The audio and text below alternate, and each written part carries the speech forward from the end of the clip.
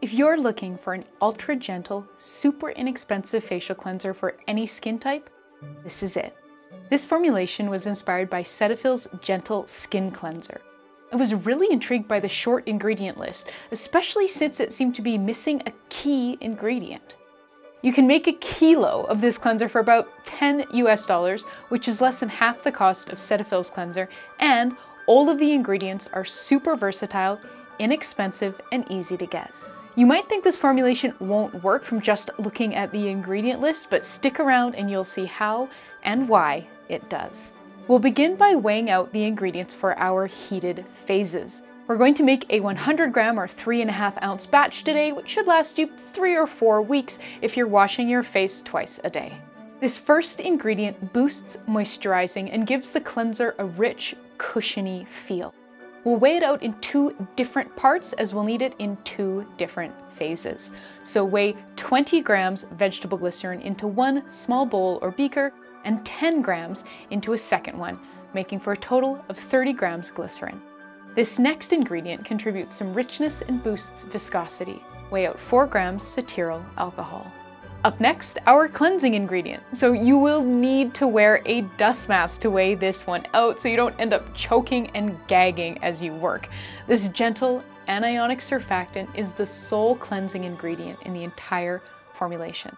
Weigh out 0.4 grams finely powdered sodium cocoyl isethionate, also known as SCI. I know this seems like a really small amount, and it is, but it is enough to cleanse while being really gentle on our skin.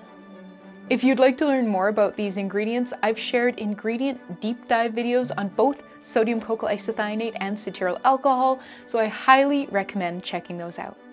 To further boost the viscosity and body of the cleanser, we'll need 0.5 grams soft or clear xanthan gum. And for some skin-soothing, moisturizing benefits, weigh out 0.2 grams panthenol, also known as vitamin B5, and 0.1 grams niacinamide, also known as vitamin B3.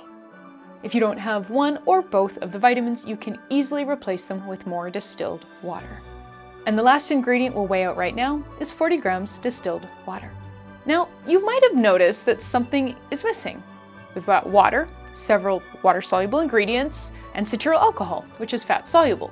But there's no emulsifying wax or solubilizer, so how is this going to come together? This might surprise you, but our cleansing ingredient, sodium cocoyl isethionate, is what's emulsifying this formulation, while the cetearyl alcohol and xanthan thicken and stabilize it. I was so delighted the first time I tried this, and it worked beautifully. We'll begin combining the ingredients by stirring together the sodium cocoyl isethionate, cetearyl alcohol, and 20 grams of the glycerin in a beaker.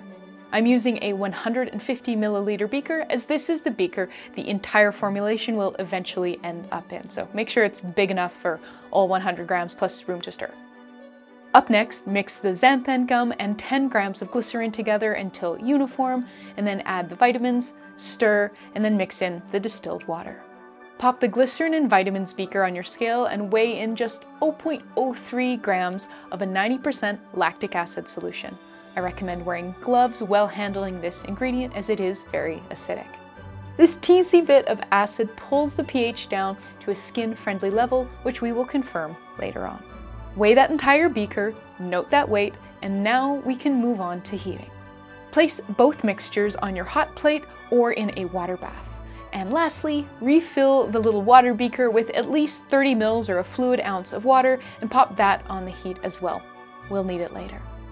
Heat on low until the cetearyl alcohol mixture is liquid and clear, and all 3 beakers are roughly the same temperature. For a small batch like this one, this should take roughly 20 minutes. Once everything is all toasty, we'll continue by adding 25.27 grams of the hot distilled water to the cetearyl alcohol mixture. This next bit is my favorite part of making this cleanser. As you stir that mixture, scraping down the sides constantly, it will thicken into a really funky, glossy, semi-translucent gel.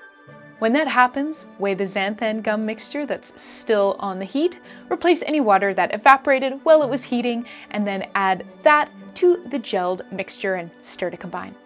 Because there's so little surfactant in this cleanser, we don't have to worry about it kicking up a bunch of bubbles, but you still want to be relatively gentle so you don't work too much air into the cleanser. Once the cleanser is uniform, leave it to cool to room temperature. When the cleanser has cooled off, all that's left is adding the preservative and ensuring the pH is in a good place for our skin so the cleanser is as gentle as possible. To preserve, weigh in 0.5 grams liquid Germall Plus. You could use a different water-soluble preservative if you want to, but be sure to follow the guidelines for whatever preservative you're using, as its usage rate and pH needs could be different. When you test the pH of the cleanser, it should fall in the 4.5 to 5.5 range. If it's lower than 4.5, you'll want to raise it, and if it's higher than 6, you'll want to lower it. For more information on pH testing and adjusting, please read the partner blog post. It includes lots of helpful links and more detailed instructions, and as always, it is linked in the description box below and it's totally free. Once you know the pH is in a good place, it's time to package it up. I'm going to use a rectangular pump top bottle from Humblebee for this batch, but I've also been enjoying using a squeezy bottle with a flip top cap for my test batches. With this particular bottle, you need to spring the pump before you fill it, so make sure you do that if you're using one of these. Use as you'd use any foaming facial cleanser. I usually begin by using micellar water or an oil cleanser to remove any waterproof eye makeup. Next, I'll work a small amount of this cleanser up with a splash of water between my palms, massage it into my skin, and then wipe my face clean with a damp microfiber cloth. Cetaphil says their cleanser can be used without water, so you can do that too for more of a cold cream style cleanse.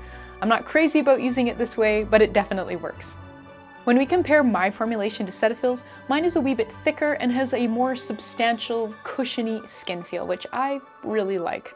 Now, if you'd like to try something on the other end of the spectrum, something with lots of lather and some color, why not check out this video where I dupe the Bath & Body Works Foaming Hand Wash. Thank you so much for watching. Please subscribe and happy making.